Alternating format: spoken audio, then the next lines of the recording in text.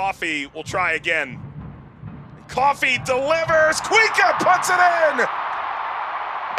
Just 3 minutes out of halftime. And the good times keep rolling for the Thorns.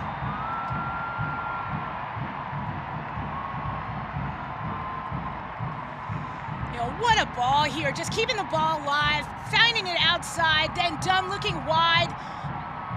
And this ball into the back post, just tucked away.